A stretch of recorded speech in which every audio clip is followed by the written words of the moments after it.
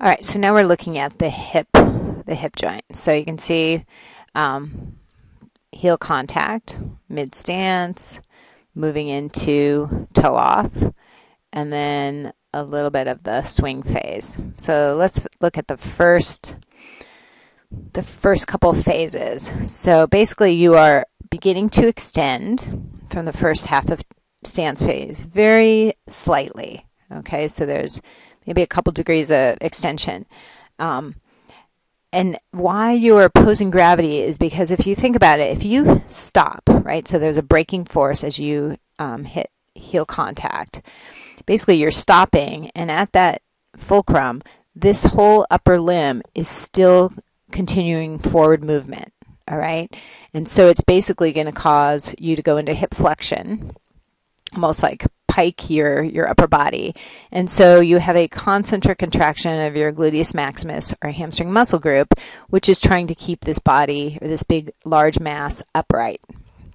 All right, so in the first beginnings of extension, you're opposing gravity, concentric contraction of your gluteus maximus and hamstring. However, later, when you're still going through extension right before toe off, much greater extension, you are controlling gravity,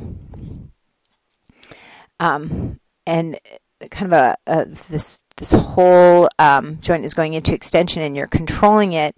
Eccentric contraction of your iliacus and psoas muscles. So it's creating a stretch on these iliacus and psoas muscles, which then will concentrically contract during swing phase. So again, we have an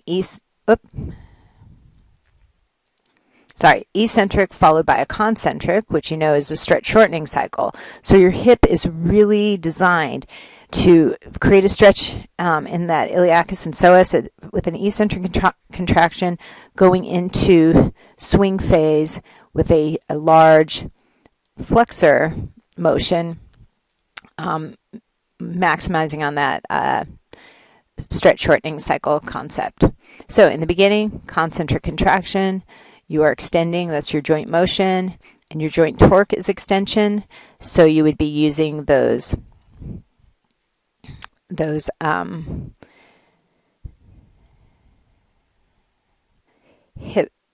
hip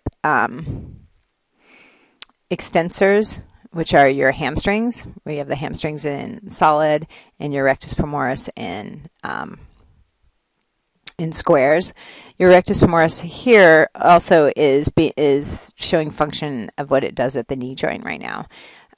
So let's look at the hamstrings. And then when you're continuing through eccentric contraction, it's extension, and the joint torque or motion is a flexor moment, you would look at the hip flexors. And for these data, we represent the hip flexors by the rectus femoris because it's very hard to get an EMG signal of the iliacus and the psoas because they are deep, and indeed our hip flexors are on.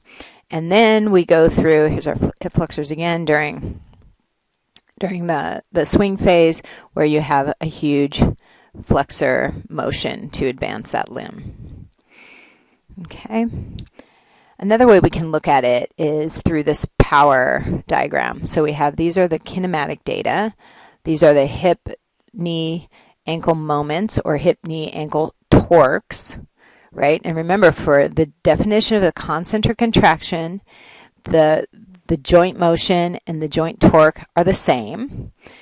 The definition of an eccentric contraction are the joint motion and the joint torque are opposite.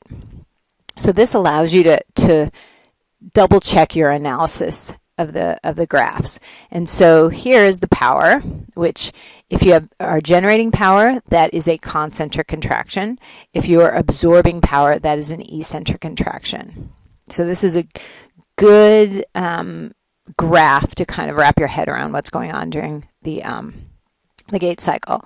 So let's start with the knee joint, right? So we had at heel contact, we had an eccentric contraction, so we were absorbing power, so that matches, and then a concentric contraction of your quads, which propels you forward, and you were generating power or having a concentric contraction. Same thing in the ankle joint.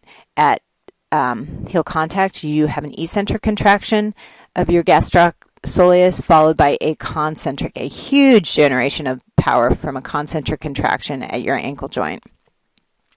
The hip is a little different, right? So we had a concentric contraction to prevent that piking forward of your large upper body mass.